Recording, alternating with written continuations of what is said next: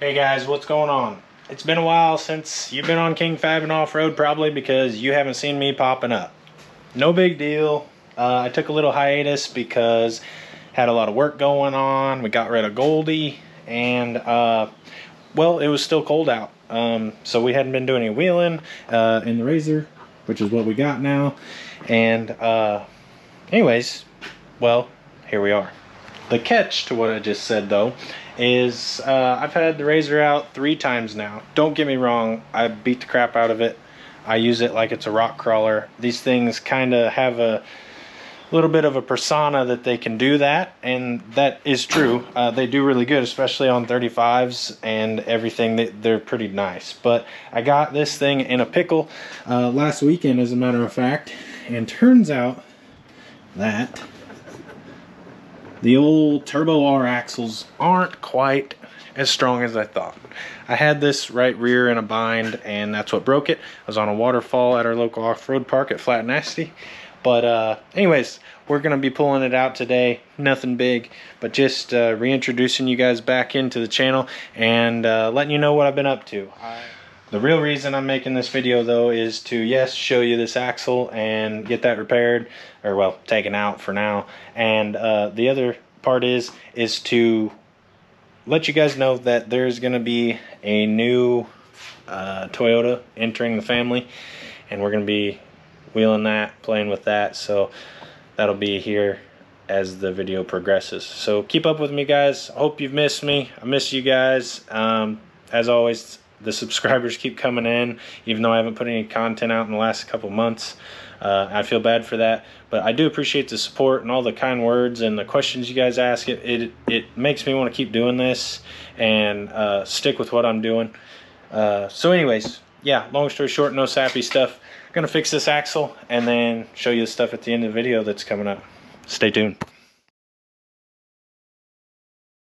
Well, this is what 900 horsepower looks like right here, guys. Sheared that thing right off. Never seen that ever. Just kidding. But it is unfortunate because I do believe they say that that's not covered. But man, I sure wish it was. Anyways, that's what we got for that. So that is out. I will do an update video whenever I get an axle to put back in it, and see what Polaris says. I'll let you guys know in case you're wondering. And then stay tuned here in a little bit. We're gonna be taking a little trip. All right, guys. So this is the next day. The thing that I went to do was actually take a trip to Johnson City, Tennessee. For anyone that wants to do the math on that, when I was doing the video that you were just watching, it was 3 p.m. yesterday.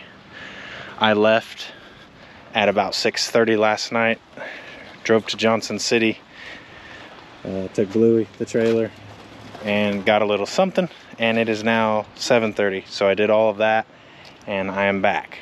Now, you guys are probably wondering, what did I drive all that way, all through the night? 24 hours I've been awake. Actually, more than that, because I was up yesterday. What did I get? Well, wait 1 second and you will see.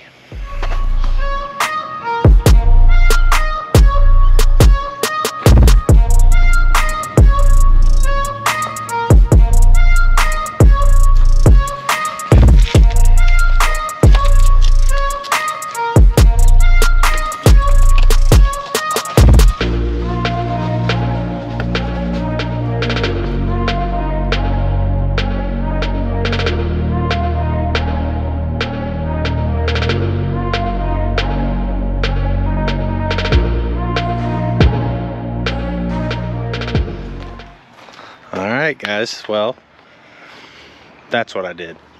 I know I promised to have something on the channel that I was going to build and start from scratch, give you another Goldie of sorts, but this came up obviously a long ways away.